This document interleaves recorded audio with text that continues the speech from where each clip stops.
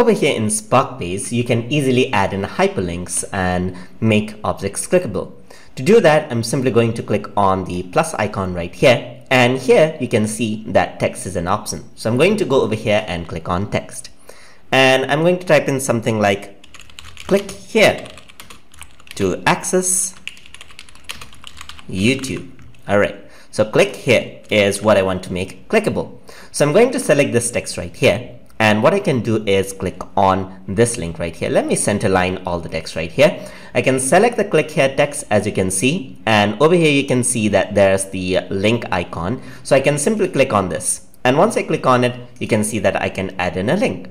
So let me add in a link as www.youtube.com right here, and I'm going to press C, and you can see that the color changes right there. So I can go over here, let me just correct this out.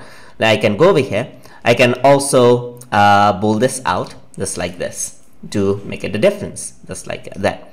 I can also go over here, make this H2, make it bigger just like this, but in that case the link won't work. So I'm just going to go on to the regular text right here, and there you go, the link is still there. So I'm just going to disable the layer itself. So this is the click here, and right now you cannot actually edit this, as you can see right here. So in order to click it and actually go to the YouTube, I need to go to present right here.